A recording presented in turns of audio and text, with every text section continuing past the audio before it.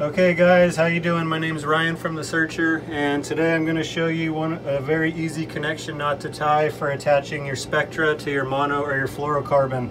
It's Modified Albright. So we're just going to start off with your fluorocarbon or your mono and your piece of braid.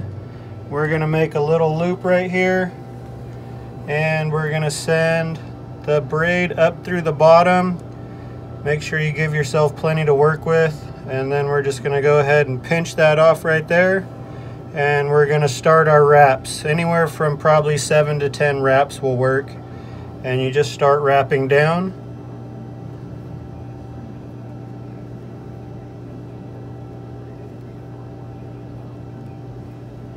And we'll just do 7 today to show you guys. So after you get your 7 wraps, you're just going to pinch this end, let go over here, and you're going to come back up with your 7 wraps again.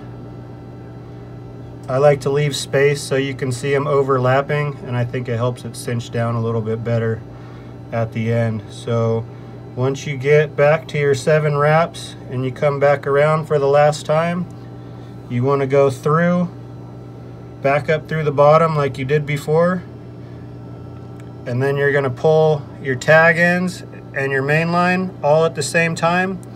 And you're going to see it start to cinch down. It's going to stop, so you can let go of the tag end on your braid and pull it again.